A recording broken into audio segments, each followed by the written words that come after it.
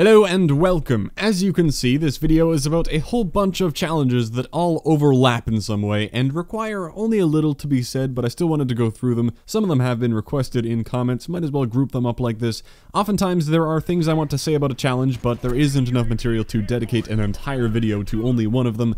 To give fair warning, I wouldn't consider this a very advanced guide. There's a good chance many of you have figured out all of these challenges already. With the other guides I've made so far, I tried to include something extra, maybe something that required research and calculations, so even if you go into it thinking you know the challenge pretty well, you might end up learning something anyway.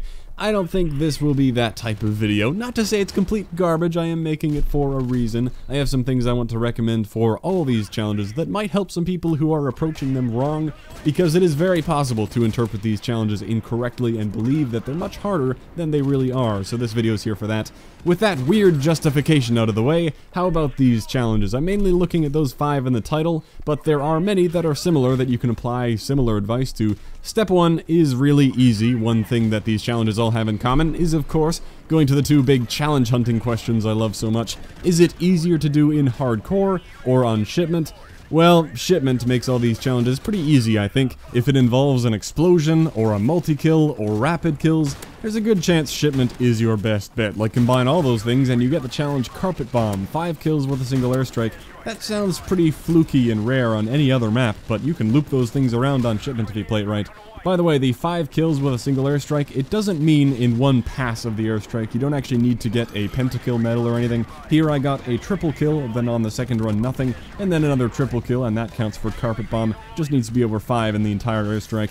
Anyway, the 5 title challenges are no different. Shipment is very helpful. What they also all have in common is that it is easy to be fooled and think that you need to rely on enemy involvement and luck, when in reality you can do it all yourself. Now I'll just step through these 5 challenges and show you what I mean. How about Hot Potato? 15 kills with thrown back grenades. I mean, people throw a lot of grenades on Shipment, you even spawn on them all the time, quality map design right there. But this challenge might be kinda tough if you need to be jumping on enemy grenades all the time, hoping they didn't cook them before throwing. Haha, no, that's all wrong. You don't need to throw back an enemy grenade, just throw your own grenade on the ground directly below you, then pick it up and throw it again. Simple and easy. And if you have frag times 3 unlocked, plus Sonic Boom, even better, plus Shipment, and I think you can see how this challenge flies by. You're basically just getting 15 grenade kills, which can easily happen in one game. Now you can see what I mean by how a challenge can become incredibly easy if you just know that one thing about it, and I'm sure that is something some people didn't realize you could do. You can see I'm earning the Return to Sender medal for doing it that way, and it is of course counting towards the challenge.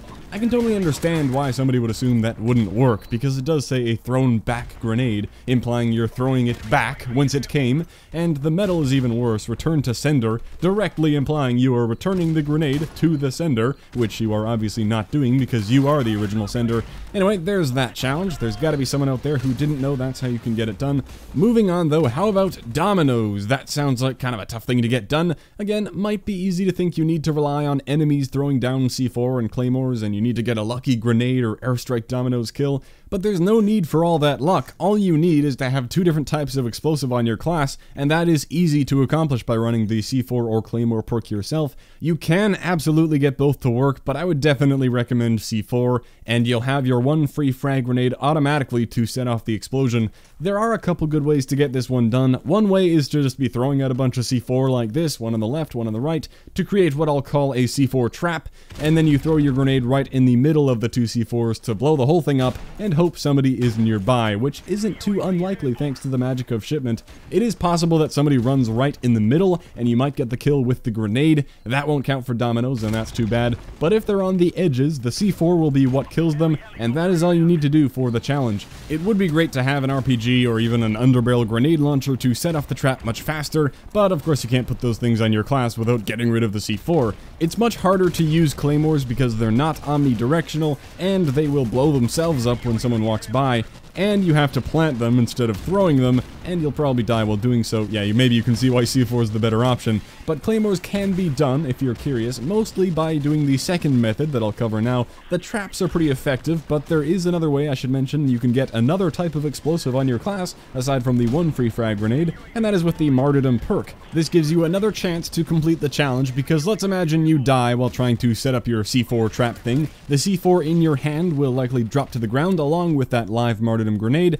Now, because they're right next to each other, the chances are kind of 50-50 whether or not the C4 is the closer thing to the person to kill them and give you the challenge credit, if it kills them at all. But by putting martyrdom on your class and running around with C4, you have created an enhanced martyrdom. Not quite Javelin Dom, but it is another interesting way to complete the challenge. All you have to do is not respawn right away, because respawning will make your C4 or Claymore disappear off the map. You just have to watch the kill cam until you hear that hit marker sound, and you should hear that hit marker sound even if you don't hit anybody, assuming somebody else didn't already shoot your C4, because that hit marker you get is usually just telling you that your grenade blew up your own C4, even if nobody was harmed. So there are two methods that can definitely work for Dominos. It isn't very hard if you focus on it. You can usually get 2 or 3 in a shipment game, and you need, what, 5 total? No big deal. As for that Claymore example I said I wanted to tie in, here it is. I'm in kill confirmed to be an evil person because that encourages enemies to run towards my tag when they kill me. I have these 2 Claymores planted around myself defensively there. I died with martyrdom and waited before hitting respawn. Sure enough, that grenade set off both the Claymores and got me a kill with that funny explosive contraption. That's what I got for the Dominos challenge, and doing Dominos will also be earning you Counter-C4 or Counter-Claymore, 2 other challenges I wanted to touch on. Of course, there are easier ways to complete these ones. Why try to use other explosives to set them off when, for this challenge, you can just shoot them? Again, the misconception might be that you need to shoot an enemy C4 or an enemy Claymore, which would be really difficult, but no, you can shoot your own equipment, don't worry. There's only one challenge like that for shooting an enemy C4, return to sender, yep, the same name as the medal for throwing back a grenade, except this time you really do need to return it to the sender, and that one is a really tough challenge, despite only needing 3 and not 10. There's nothing much I can tell you about that one, because the hard part about it is people not using C4. Nothing you can do. I mean, I give people this challenge all the time by throwing C4 in their face. I'm just waiting for somebody to do the same back to me. I mean, I got a kill shooting an enemy Claymore one time, arguably harder to pull off, but there's no challenge for that. I won't say unfortunately, because I definitely don't want to do that 2 more times. For these 2 counter-equipment challenges though, the same thing applies where you basically just set up a trap with C4 and Claymores. You really don't need Shipment as much for these. Dominos needed to be timed with a frag grenade, so Shipment is much more important. With these 2, you can set up a trap on any map and aim at it, waiting to fire until someone comes walking by. Shipment is just so high traffic that you can be done with it really quickly. So throw down your explosive and aim at it. One good spot is in that main camping container in the middle of the map, although you might notice one problem. Damn it, that was a perfect opportunity, and that could have been a Claymore double kill, speaking of another good shipment challenge, Claymore. But the goddamn aim assist dragged my aim towards the running people and away from the Claymore. That wasn't me, I didn't move the joystick at all. So maybe you should move up really close to the Claymore so that you can't miss it, but that wouldn't work as well when you're aiming at a C4 you threw because it should be farther away, and in the case of the C4, the aim assist can really mess you up when somebody runs in front or runs by, so I recommend disabling the auto aim for this challenge if you're really wanting to get it done. It was getting incredibly annoying when I was just trying to work around it and deal with it. You don't realize how bad the auto aim can be until you're trying not to hit the enemy, like goddamn, just aiming right at my C4 waiting for somebody to run by. Ah, what the fuck, what the fuck? I really could not control the aim there to just shoot the C4 one time. But please do remember, you might want that aim assist back on after you're done with the challenge. I played a few games afterwards doing really terribly whiffing all the time before realizing I left it off, and most people are used to the aim assist on consoles. So there are 2 more challenges you can complete really quickly, the Counter-C4, Counter-Claymore stuff. This was my final Counter-C4 kill right here. Wait a minute, what happened there? How the one? What do you know, that's the final challenge I planned on talking about today. Another one that when you read it, get a kill shooting an explosive through a wall, sounds kinda complicated. God damn, do I need to get the Bomb Squad perk on to be alerted about explosives through walls? Well, of course not. Bomb Squad will not be nearly as helpful as just having your own C4. If this challenge required you to have Bomb Squad, oh god, that would be tough. But for some reason, there are no Bomb Squad challenges at all, not even something like destroy 50 enemy explosives. Anyway, for How the Blank, now you do the same thing as you did for Counter-C4, except make sure to have some sort of material between you and the explosive. It doesn't have to be a literal wall, of course, it can be any type of material. The important part is the bullet penetration. You can just scratch that part out right there.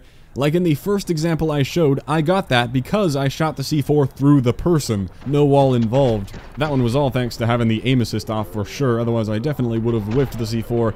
Anyway, again, you can do this on any map, pretty much anywhere, depending on how patient you are. Just throw it down and find something to shoot through. These examples are not that great. It isn't like I went through every map to find the best locations to shoot through a surface, because they're everywhere. You can find any old place to shoot through a corner, or a table leg, or a brick. Doesn't matter, you can camp it out on whatever map, or you can have some fun on Shipment and get it done in a jiffy. Of course, I definitely recommend having a high penetration weapon as well as deep impact. No reason not to improve your odds and be able to shoot through thicker things at sharper angles, and then do things like this. Bop, there's one, shoot through the containers, shoot through the corners. There's another one right there, a little bit lucky, but no problem with that. I will note these dumpsters are all butter, you can shoot right through all of them. And I was running out of time at the end here, but aha, there we go, one final one, and there you go. I just did the rest of that challenge that I needed in one game after I made it my active goal, and I am not special, you can do the same thing. There is a bit of luck to it, so maybe not in one game,